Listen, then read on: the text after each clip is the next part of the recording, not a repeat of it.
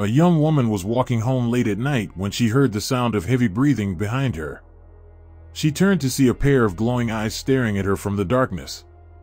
Suddenly, a massive black panther leapt out from the shadows, its razor-sharp claws flashing in the moonlight.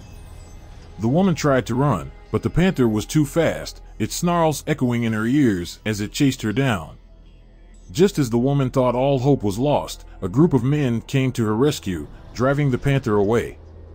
But as they walked her home, she couldn't shake the feeling that the panther was still out there, watching her every move.